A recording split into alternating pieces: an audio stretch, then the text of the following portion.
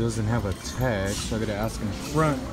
So right here is sitting a Haan leather case, genuine, but it's missing the strap. But you could buy the straps for like 12 bucks, genuine leather to replace it. Scooped this up for $9.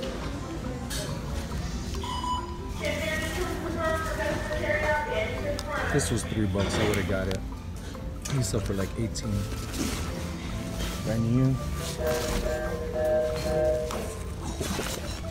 These can't be real. Toki Doki.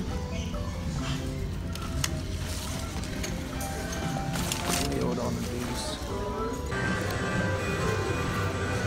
Make sure to always look at labels. These are knockoff Toki Doki lunch bags. They're pretty cool though. I kind of want to take one, see if my wife wants one. 3 bucks. Print's still good. I probably know more about this brand than any other brand.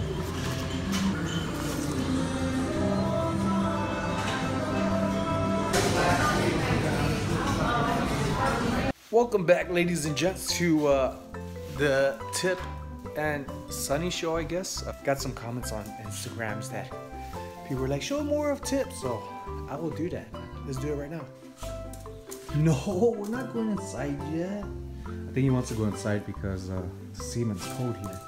But I ended up scooping this up today. Growing up, my dad had something like this. Not as nice, but me and my brothers used to get it all the time. And friends who watch this and see this, they're gonna be like, dude, they remember we used to compete and get our friends to do it. I used to be in really good shape, and I've been wanting one for years, but I have not wanted to pay the full price. This was 25 bucks. Not bad. I see newer ones of these. They're like 300 bucks. Tip, is somebody here? Let's go look who's here. I love my animal. Oh, I want this. What? You want that? So cute. It's brand new. No, it's oh, this one. Oh, this one. That's for me. That's for me. How much you buy? 25. This one? 25. That's it. How come you don't growl at me? He growls at me when I carry him. I know, why? Why you growl at Here's that bag I showed you in the last video. I do my best to list it the same day, but sometimes things happen, especially being in a relationship and having this little guy. And it sold. What I did in the description, I'll put right here how I wrote it out. But I did mention in the description saying that I'm going to fold it in half and that it should fit inside a medium flat rate box. 2 different types. There's one already out here that we use just to hold some stuff in. Okay, thanks Tip. Thanks for your toy, buddy. He wants to play fetch. That's why I always mention there's 2 different types. But if you're new to postage, there's more of the cubicle one, the square one, and then there's the longer one. I just ordered me quite a bit more. This is not free. This is the ones that I ordered more for, like hats, smaller sizes, and first class items. About 30 of the long ones, and then about the same for the square ones. And then I also have some large boxes coming, and then about 30 more of the padded flat rate envelope. What I'm going to do is actually print the label out on this right now. And the reason why, I do my best to list everything before midnight. I could go on USPS.com and set up my pickup to have things picked up here at the house, rather than going to the post office and having to drop stuff off. Now the thing with that, say I have one order and after midnight something else comes in, I just give it to them. They're usually okay with it. It's not like I have a crazy amount of orders coming in. People who may not have a computer with internet access or a printer, but say you do have a cell phone that could take decent photos and you can list the items off of there, but you're not doing it because you don't have a printer to ship shipping labels. So what you want to do is see if your local post office has a kiosk to print the labels off of it. So you could send first class, you could send international packages, you could send priority mail packages. At first it's going to be foreign to you, you're not going to know how to do things, but trust me, after 2 or 3 times you'll be like, I got it. If there's nobody behind you in line, just go through it. Go look at what else you could do on there. Oh, it's about to hit me in the head.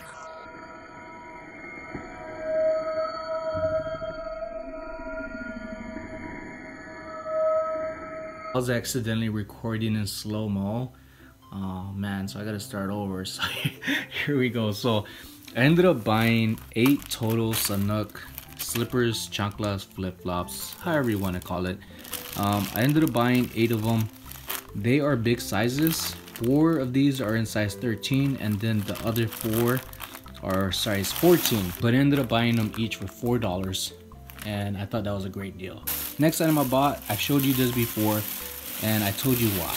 These are Ale by Alessandra hats.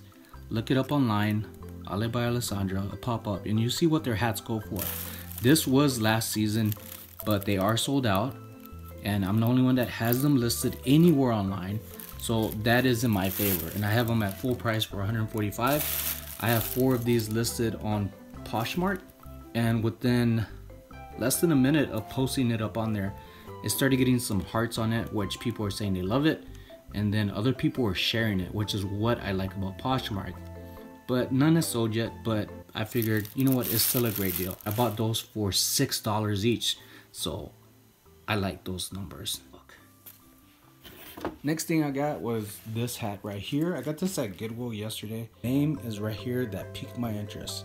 Sir Nick Faldo. He's a golfer. He has quite a bit of stuff that people buy on eBay. This is brand new, so that also is a plus. And it's from, yes, a specific place, Montana Wilderness Club, but it's also an invitational. So I think there's a lot of good going on this, and for $3 I figured, why not? $1.99, but that was half off when I got it. I got this like a week ago. I just forgot that I had it. Bought it for 99 cents, not $2. Pretty good condition. I wouldn't say it's new, but I would say in good condition, but not bad out of $1. It's in more hats. This hat right here, we'll get to that one in a minute. So this hat I got because it's more of a sporty types hat. I've heard of the Brisbane Lions. Don't know like the actual team or if they do good or if this is actual for soccer or for rugby. I've heard of that name before. This is brand new. Everything's great about it, and hopefully it sells for around $20. So I may end up making like $15, $16 or $18 in profit. Only bought this hat for $2. Bought this several weeks ago. I finally now listed it, but not on eBay. I ended up putting it on my own website, which if you're interested in my stuff, show some love in my new website down below, sunnyhustles.bigcartel.com. And some people have this listed on eBay for $200. They have a little bag on that saying it's new, but it looks beat up. But as you can see, even with this is in pristine mint condition. This is nice. Quite a bit of them on there on eBay, so I figured, you know what, why go with the competition and just put it on my own site. Now this one right here, I found another bag, and this one is by Haan. This one I think I paid $9 for. The tag is inside. Goodwill's getting smarter about where they put their tags because people rip them off. Look inside, and I paid $10 for it. So very good condition. Looks nearly brand new, but the only thing about this one, it doesn't have the strap to go around. I was hoping it was on the inside. I didn't find it, and the good thing about this is that it is Haan. It is in excellent condition, and even though it's missing the strap, I could order one online. I'm gonna order one first, see if the color's near identical, and then just sell it as is. But you want to mention that it's a replacement strap. You want to be as honest as possible, but you know what, I'm gonna end up listing it just like this and say the strap's missing. It should still get a pretty good penny because they can carry it this way with the handles. But make sure to take off your price tags, people. That's a no-no, leaving that on there. Make sure the zippers work too. Everything works on this. Bought this today. Bought it for $6, and you might be like, okay, what is it? Now you may be able to tell it's a holster. And I looked it up online, and these sell for around $45. I'm gonna open it up in a second because this is just one of those type of plastics that isn't glue, it's just kind of clipped together. Maybe right under a pound. So maybe $5.50 to ship.